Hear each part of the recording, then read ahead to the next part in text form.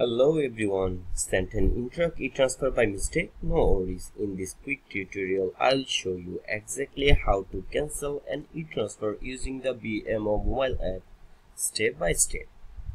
First, open the BMO mobile banking app and log into your account using your password or fingerprint. Once you are in, tap on mobile Interact Etransfer from the main menu to under your account shortcuts. You will look for the pending tab. Now, this is where you will find transfers that haven't been accepted yet. Scroll through the list and tap the one you want to cancel. Once you have selected the transfer, tap Cancel Transfer. The app will ask you to confirm your choice. Just tap Yes or Confirm. And that's it. That's the e-transfer is cancelled.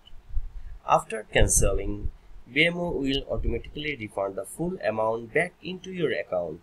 It may take a few minutes to show up, so just give it a moment. If this transfer has already been accepted by the recipient, unfortunately it can be cancelled. In that case, you'll need to reach out to them directly.